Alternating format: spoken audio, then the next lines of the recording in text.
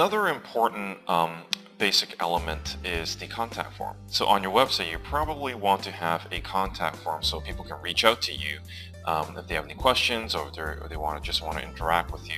Weebly allows you to do this very quickly. Drag down a contact form here, and it gives you all the basics of what a person will fill out when they insert the information on the contact form. But you can actually customize this very easily.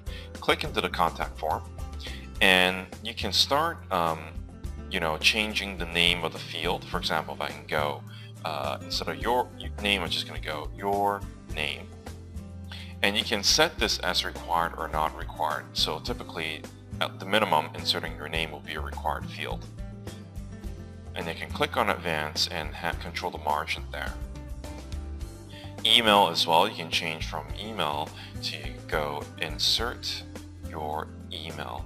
Just for an example, as you can see, the description here changes right away.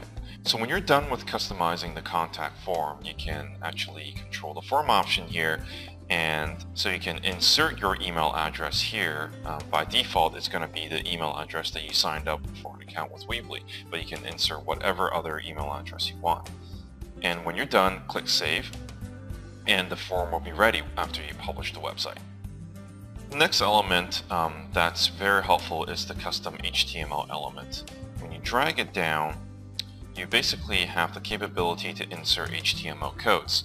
Now, if you want to insert a lot of non-Weebly widgets, there are tons of widgets out there that can help improve your site, such as Facebook like buttons or Twitter feed.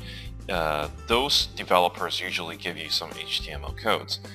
This element here allows you to drag and drop an element here and basically feed in those HTML codes, and it will appear on your website. So it makes it very easy to bolt on external widgets.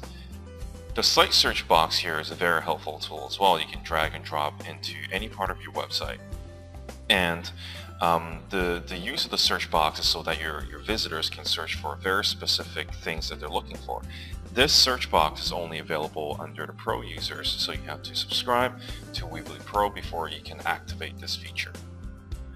So those are the major basic elements that Weebly provide you, and it really is not a whole lot of bells and whistles, as I said in my comprehensive review, but these are the ones that will actually be used 95% of the time when you're building your website. So it's very simple, very easy to use, and you can drag and drop these things as you wish. If you want to move the paragraph down here, you can do so like that, and you can switch the picture element over here like so.